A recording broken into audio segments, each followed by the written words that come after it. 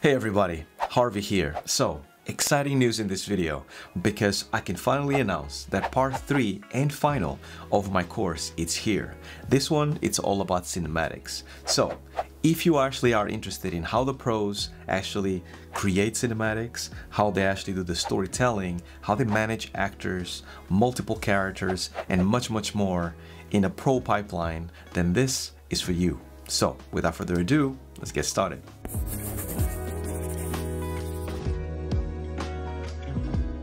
Alright, welcome back. I hope you guys are doing well. So, about 4 months ago, April 7th, I announced that the cinematics part of my course, which is the third part and final part, was going to release soon. However, 4 months went past and it didn't release, and this is because I've been incredibly busy, as you guys might have followed the channel, with a bunch of different things. So I joined Rekindle, which is a new animation studio that we're trying to build and make it like a super amazing studio out there, and many other things that basically cannot be disclosed just yet, but will be disclosed in the future, that have been happening, and it's all kind of happening super quick.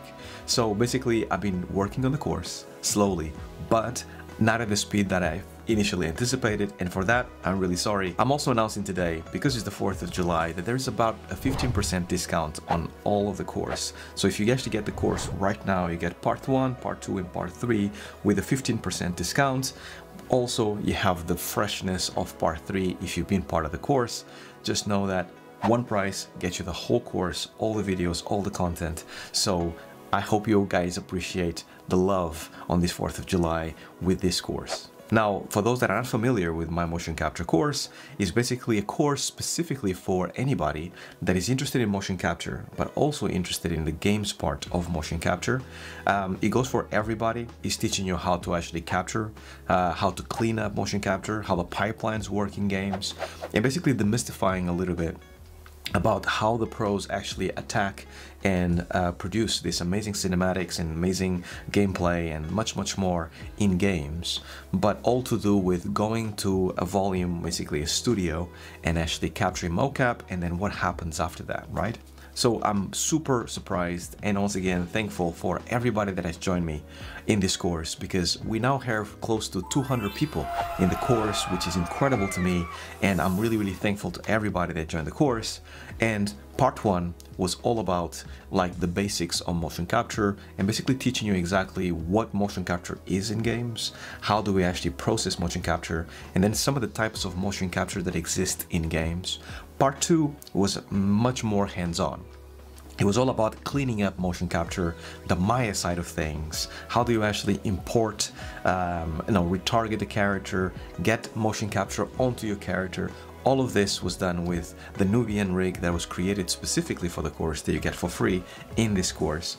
So it was really cool to see everybody kind of like understanding what goes on behind the scenes and also making the most out of it. Some of the work that you guys have done has been amazing. So the final piece of this puzzle when it comes to motion capture is definitely cinematics. Now this third part is going to be a little bit more about explaining what the cinematic pipeline looks like, because in games there is two sides to the games: gameplay and cinematics. Those two things kind of happen at the same time, but in a lot of studios, especially the big studios, they are two different departments, but they all needed the same thing, right? Do you need motion capture to do the most cinematics, but you also need motion capture to do the gameplay.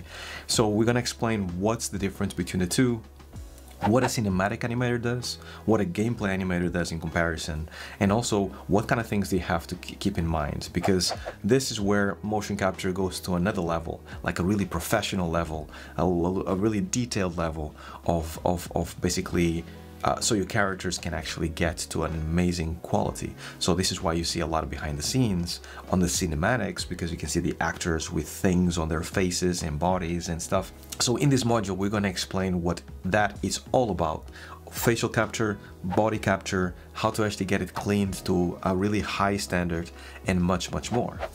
Now, this is definitely going to be a shorter part of the course because part 1 and part 2 we covered so much of hands-on work that it needs to be done with motion capture. However, it's fully packed of information, and I do think that if you put the 3 parts together, part 1, 2 and 3, you actually have a really comprehensive understanding of what goes into motion capture, what goes into games, and especially if you are outside of the industry wanting to go in, it means that you're not going to be caught up like unknowingly thinking, what is this motion capture business, right? Especially for all hanky animators that want to learn more about motion capture.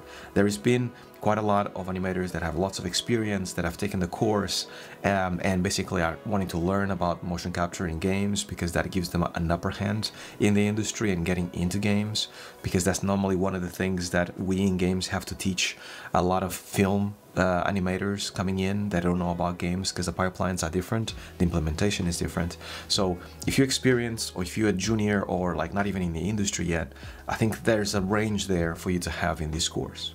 If you've already taken part 1 and part 2, what this part 3 will give you, it's actually the storytelling chops that you need to get into games, because there's a lot to be said about seeing cinematics as the art form that they are, and it's much more like film, where you have to actually kind of think about cameras and character and personality and direct actors to kind of like do the performance that you want. And we're also going to cover this in part 3, which is basically the things that cannot be like, you know, it's not on paper, right? It's not something that you can practically do. You have to learn from somebody that has been there and done that, and basically kind of like take that knowledge and hopefully, you know, assimilate it and then do it yourself. Because what happens as you develop as an animator is that you normally start as a junior, mid-level, senior animator, where you are very much hands-on and you are animating in front of the computer, basically being director by your lead, you're a director, and then you do the best animations possible. But at some point in your career,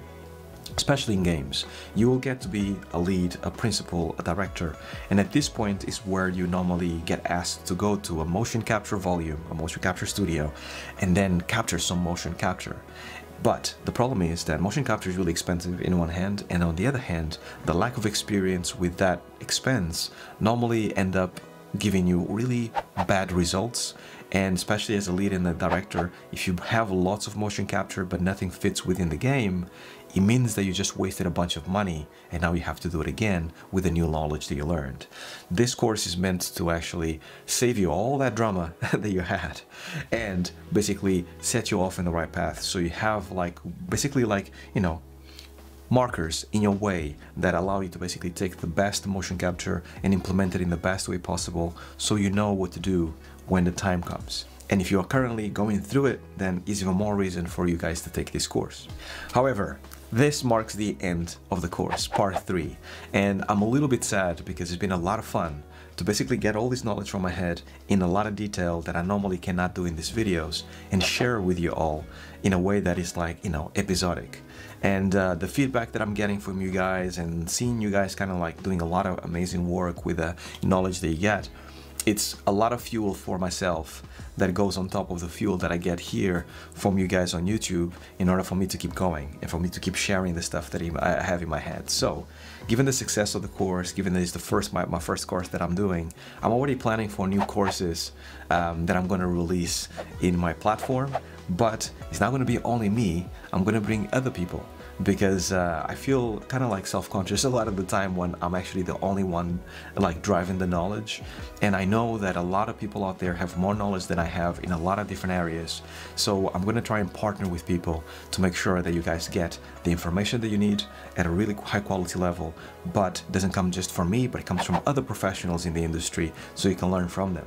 So expect for more courses, more information for all of you to hopefully help you in your path, in your journey to become an amazing games developer. Okay, so with that all being said, I hope you guys join me in the course, enjoy the 15% off for the next week from today, and until the next video, stay well, stay safe, peace.